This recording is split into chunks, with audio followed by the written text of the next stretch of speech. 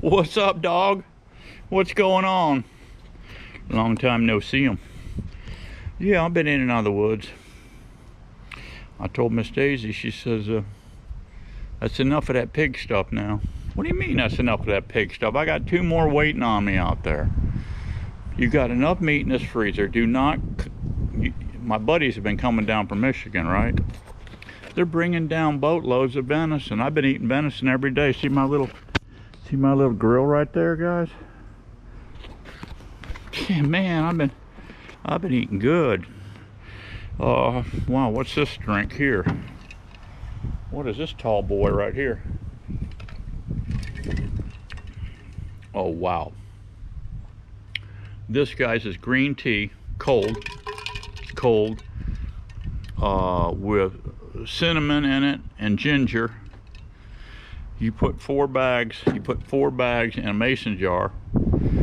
Green tea. You take your cinnamon, douse it a little bit, and then ginger a little bit.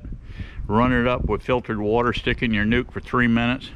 Set it on the counter till it cools down, and then lid it. Put it in the fridge. Next morning you got iced tea.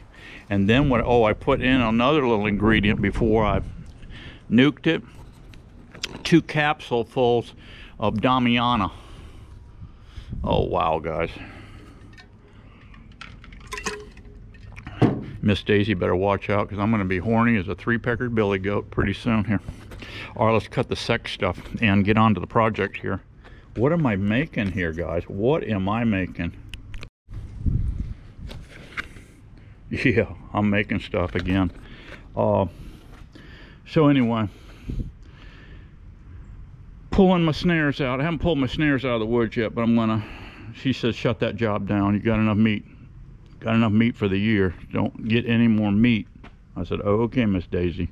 She said, I've been buying your ribeyes on a regular basis anyway, on top of all this other wild and crazy stuff that you do. I said, all right. So I'm getting a little more wild and crazy. We got a bucket here from Lowe's. I picked me up at Lowe's 2 PT. These are 3.5 foot long.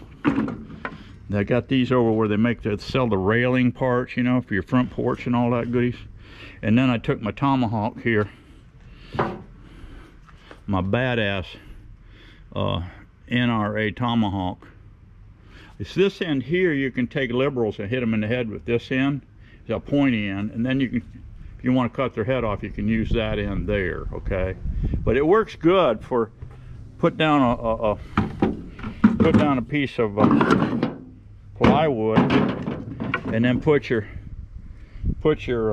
deal up here, and then use your tomahawk and point that. All right, so what I'm building here, okay guys, I picked up some bolts here too, some 1/4-inch bolts. I think them are 2.5 inches long. They should be long enough. We're going to go out. I'm going to drill a few holes in the bottom of this for drainage. I cut the handle off. We don't need it no more. I need to cut this off here with a saw, just a small section, enough to get my 2x up in here. I want it flush with this wall here, okay? And then we're going to drive this in the ground. We're going to go out in my deer woods, and we're going to drive this puppy in the ground about yay far, which will be about, looks like about 2 foot in the ground. I'm going to have this much sticking up. You know what we're going to make here, guys? An antler collection device. Yes, antler collection device. And here's how this is going to work, I think. We're going to drive this in. I'm going to bolt it here and there. They're going to have these 2x sticking up about this high. A doe deer will be able to come right in here and get her head in here. I'll pour some molasses on this corn too. I'm going to fill this bucket up with corn, guys. Fill it up with corn. If it gets nasty down in there rotten, I'll throw it out. The coons will eat it. But anyway, we're going to have drainage on it too, so the water doesn't come up in there. And the deer will come in now. See, this is almost Christmas time, almost Christmas. So we're going to get some Christmas antlers. They'll start shedding these antlers about the end of January, February, right in there. They'll start rubbing on things, their antlers will fall off. Well, I don't want to go out there, and I'm not gonna buy, guys. a Labrador Retriever puppy and train it solely to hunt shed antlers. I'm not going through all that, okay? I don't want poop on Miss Daisy's, puppy poop on Miss Daisy's floor, so I'm not getting a puppy. But you can do that if you want to. Train your puppy from get-go to sniff out antlers, okay? Now what can you do with antlers? Well, you can cut sections out, drill it both ways, drill a bowl in it, smoke cannabis in it. Yeah, I've seen guys do that, honestly. But I'm not going to smoke cannabis and deer antlers, no. You can make knife handles out of it and certain things. If you got both antlers, you can put together a fake taxidermy buck. You know, if it's a nice set of antlers. I've got a big buck on a wall with antlers on it that I harvested. Okay, beautiful mount. Anyway, so that's what we're doing. Let me get this thing in the dirt. Let me get this thing finished up in the dirt, and we'll check it out then. Okay guys, check it out. So what I did, it came where the handle was at, so I can go across one another. I said that's a perfect place to get it centered. So yeah, I just take my little Chinese saw here thingy, right?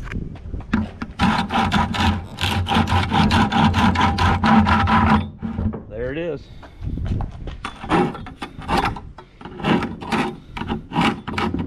There it is. Perfect. Now my 2x, this will smash in a little bit. See, this is pretty flexible up here. My 2x2 will smash that in. Okay, let's do the other side. Okay guys, just about there. Got my salt lick right there. That's a trophy rock.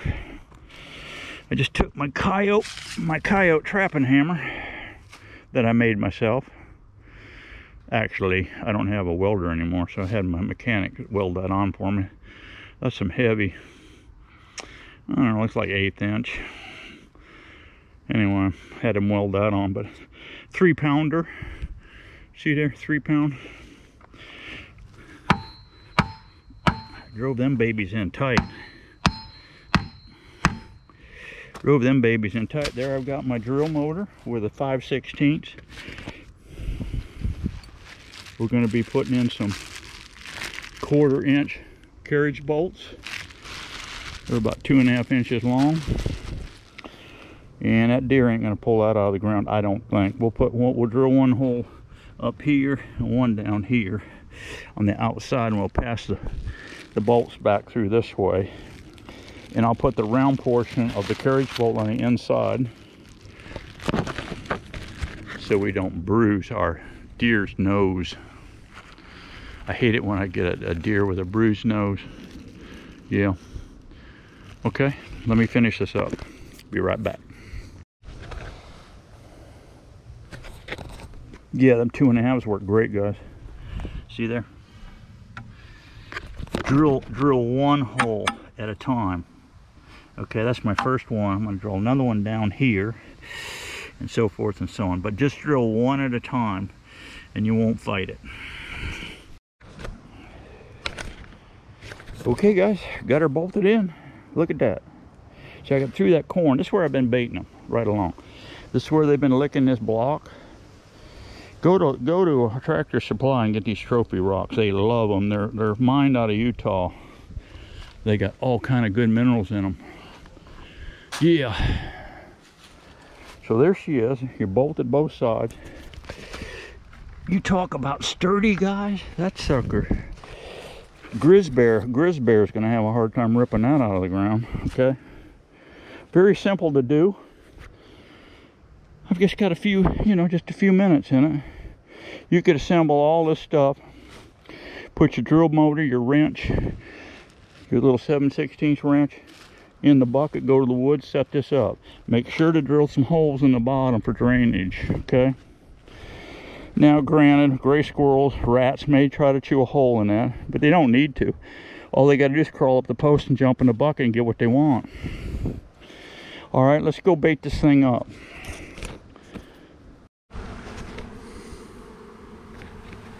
We're a little off topic here today, guys, but I just wanted to show you.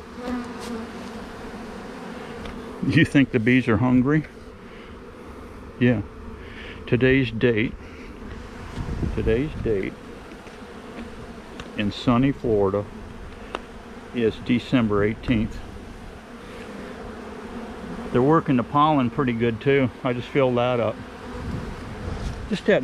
Just walking by and had to show you that. I filled that bucket up to here, right to here, an hour ago, and about got it sucked dry already.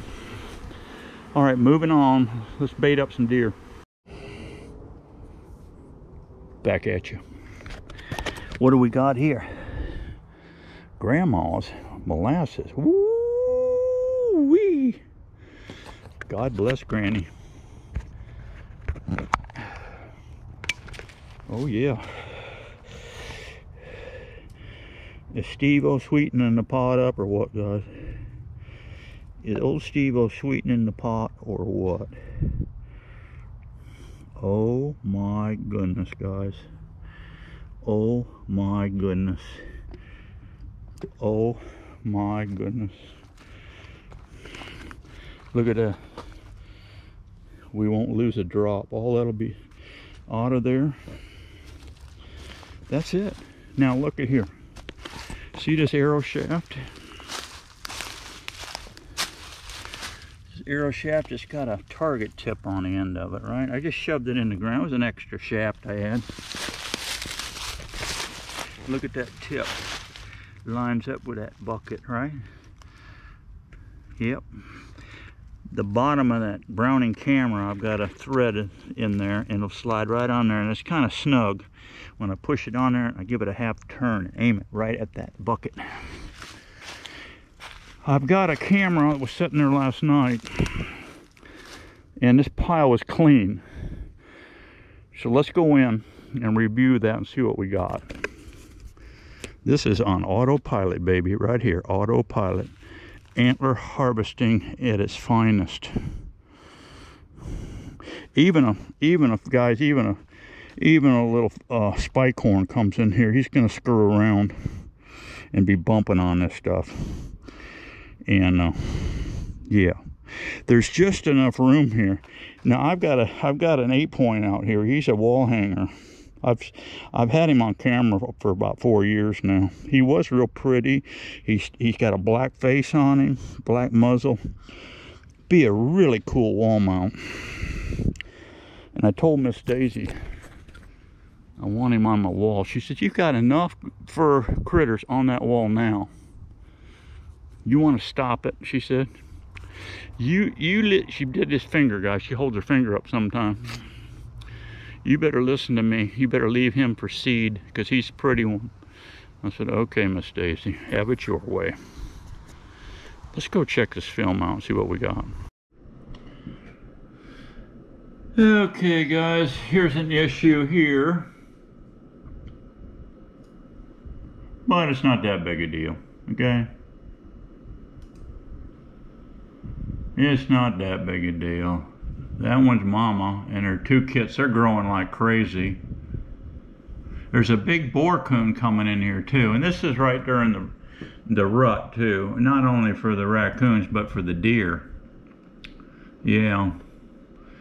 These are all gonna get left for next year's harvest. I've sold about, I think, around 18 this year.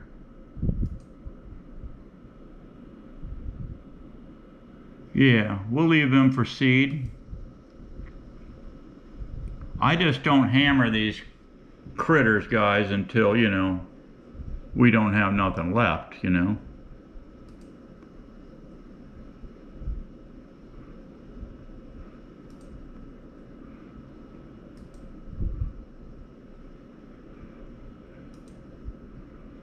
They can eat a lot of corn. What happened here? Okay. A raccoon that came over and bumped my camera is what's happened. See, he's coming over again here to play games with my camera. I may have to rig up something a little more substantial on my camera, guys, because now we're back into daytime. I've got 64 hits on this thing. Let's shoot through here fast and see what we got. A lot of squirrels.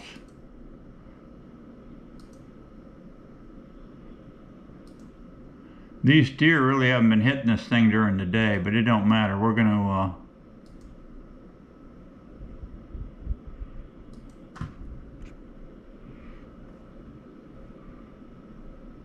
there's our trophy rock. See, it was aimed over here. The coons have hit that camera and moved it to the left.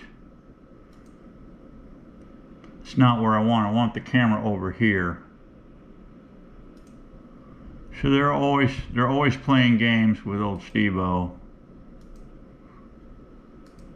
I'm gonna go down through here. If I see something interesting other than limb rats, I'll show you. Crows, they like to come in and eat corn too. They're a problem child also, but not bad.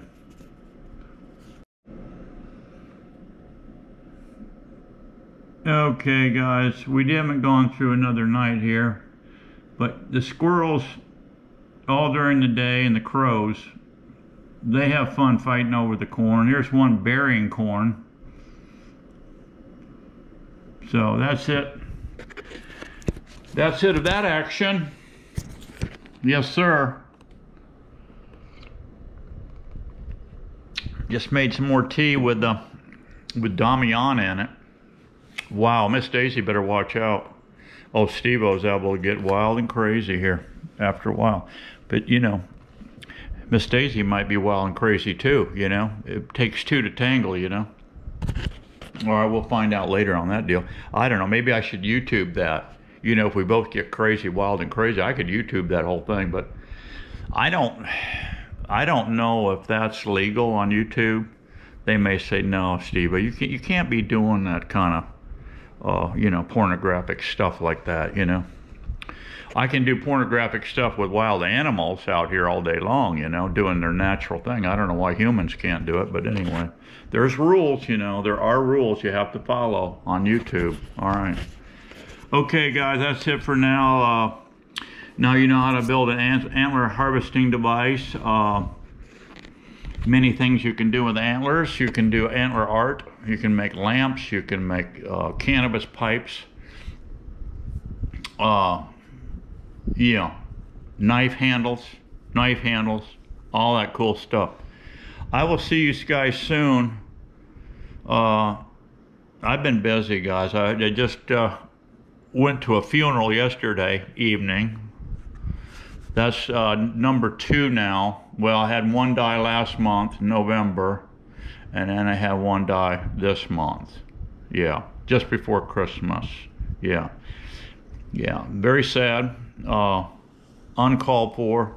More than likely, well, the one was definitely self-inflicted, and the other one, he was in pretty good shape, but you know, if you're not on a carnivore diet, basically that's how the human body is designed. If you're not on that program, yes, you're going to plug up. You're going to plug up, and you're going to die before your 100th birthday. Okay, we don't want that. We want you to live a long life, because you know, you get to fool around with stuff like this. Nature, you get to hunt, you get to fish, or whatever you enjoy doing. You might like carving walking sticks, putting in you know, carving in woodies into walking sticks, making those wood spirits. Yeah. So be happy, be strong. We got to keep getting it on. And Merry Christmas to all you guys out there. God bless you. Steve-O loves you. See you on the next one. Bye-bye.